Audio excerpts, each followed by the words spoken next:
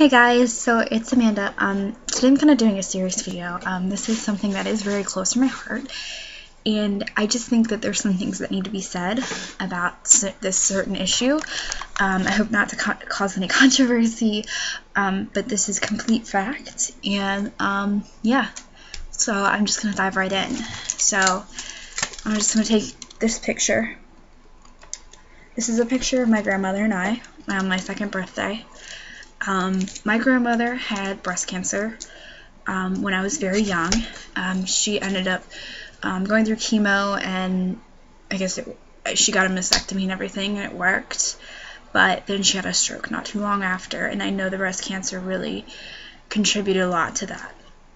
And it is October, and it's Breast Cancer Awareness Month. And there's something that really just gets under my skin about the word breast cancer awareness, and obviously it's something that has touched my heart, and I think about her every day, but there's a lot that needs to be said about that whole thing.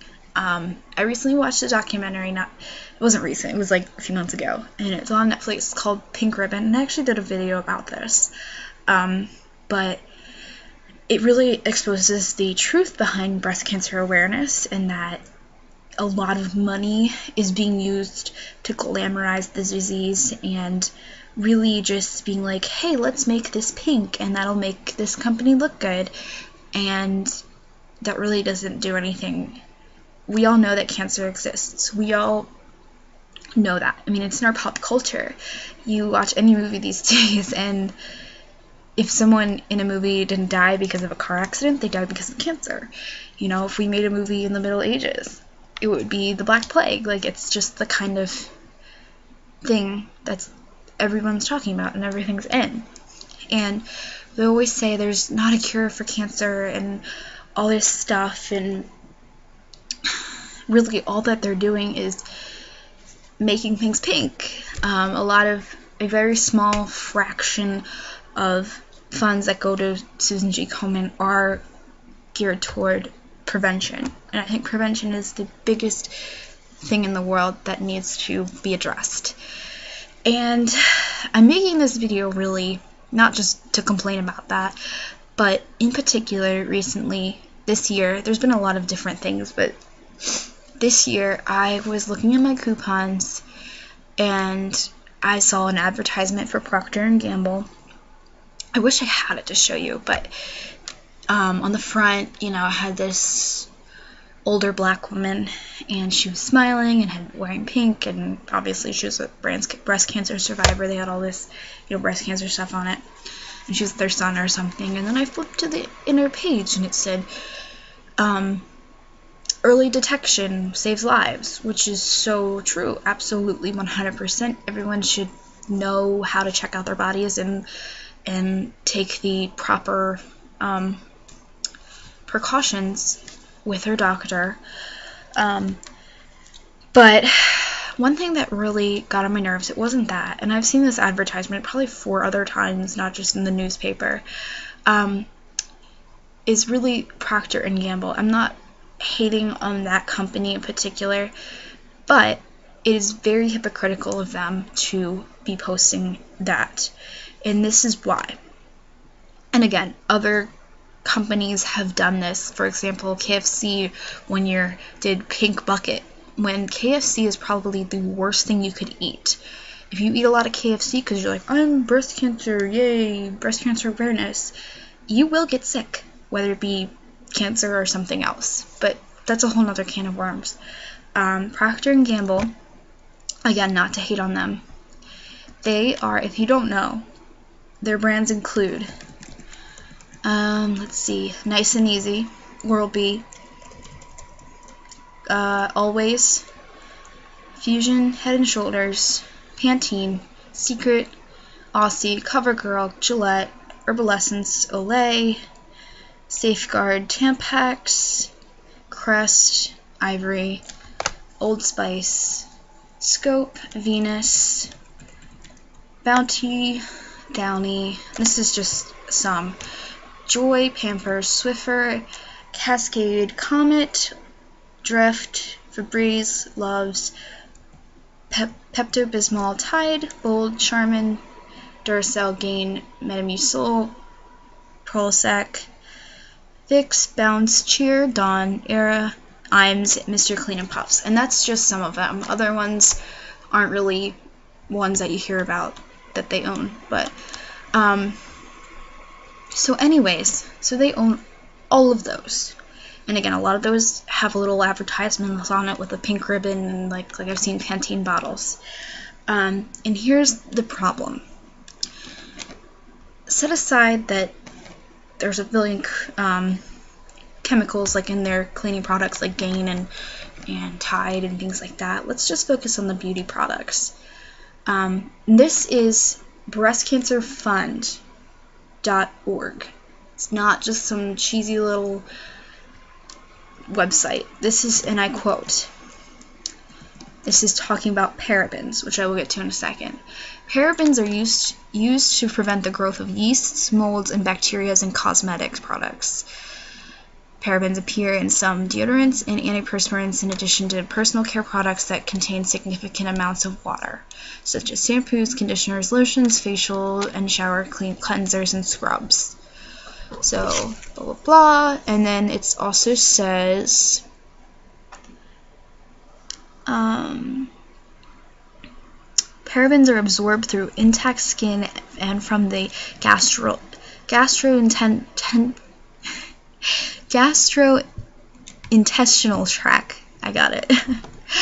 Measurable concentrations of 6 different parabens have been identified in biopsy samples from breast tumors. Also, this is set aside from this, but I've also read that it's 99% of breast tissue, and this is from different sources. I will link this below, but 99% of breast tissue that is cancerous contain parabens, and I feel like that can attribute why people who are very healthy, who eat a lot, who eat very healthy, who exercise, still get cancers, especially breast cancers.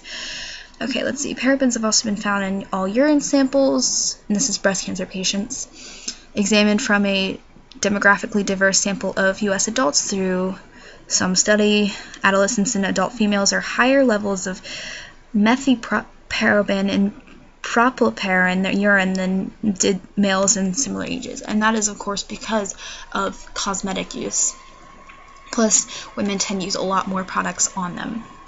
Higher levels of polyparaben have found in the Elixia quadrant of the breast, nearest the underarm. This is the region which the highest proportion of breast tumors have been found, which can be because of deodorant. Remember, Proctor and Gamble make Old Spice and Secret, a big one. Although paraben concentration in the tissue samples was not related to location of breast tumors, so that's not important. And then it says parabens are estrogen mimickers in the potency of the response being rated to the chemical structure. Parabens can bind to the cellular estrogen receptor.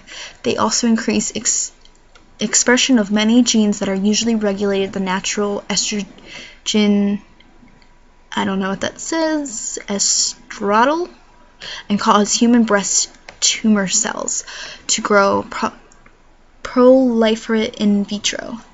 Nevertheless, parabens as a class do not fully mimic estradiol as regards these changes cellular gene expression, nor are the effects of parabens identical. I'm not exactly sure what that last little part means, but basically, and again, this is from not Susan G. Komen, but breastcancerfund.org, a reliable source, if you ask me.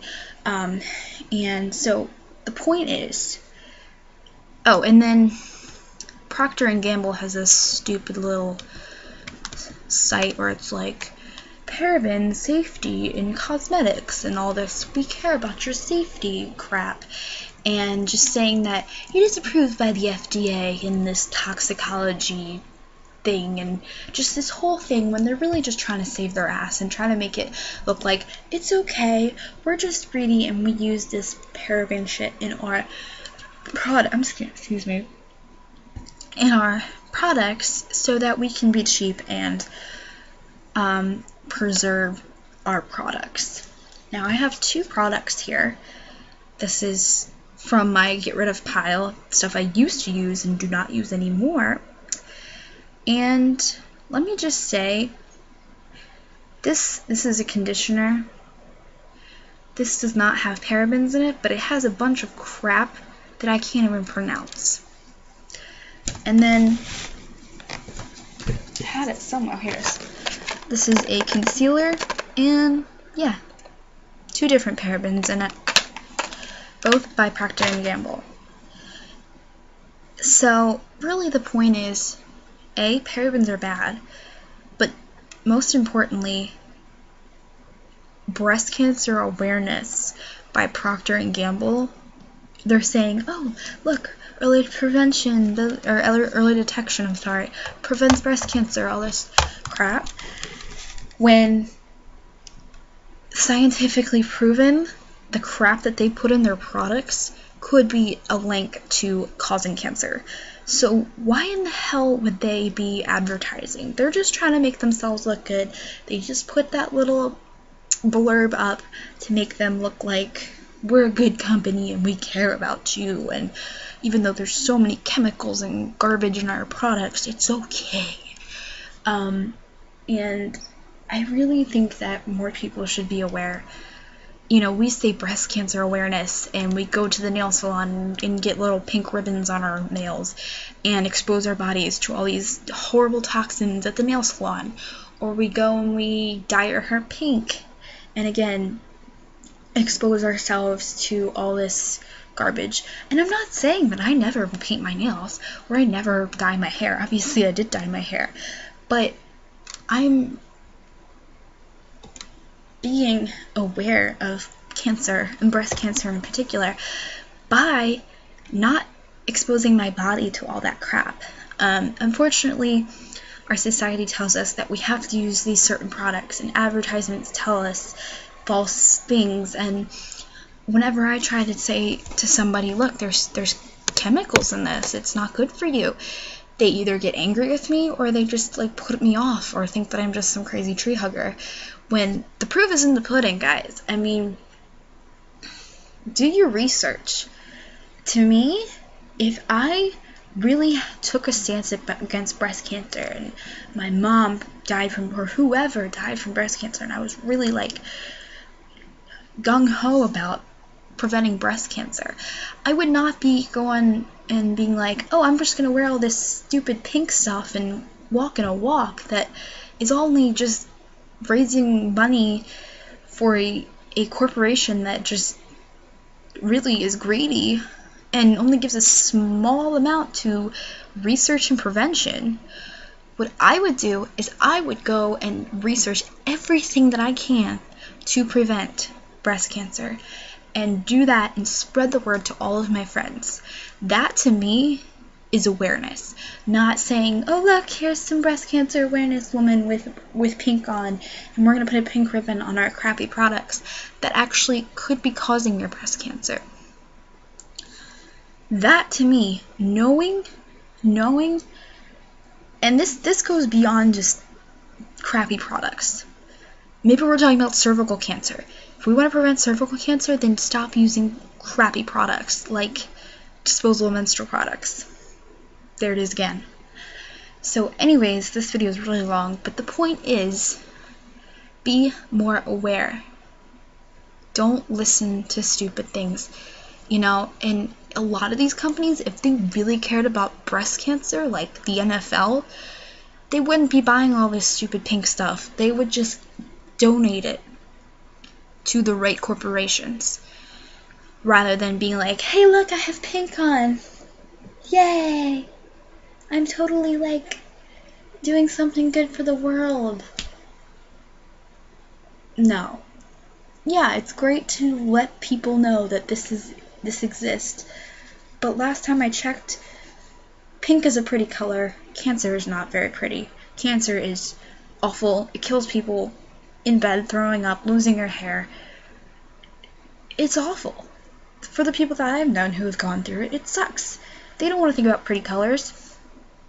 So next time you see that pink ribbon, think about it a little bit more, and think about what are you doing to be more aware of cancer.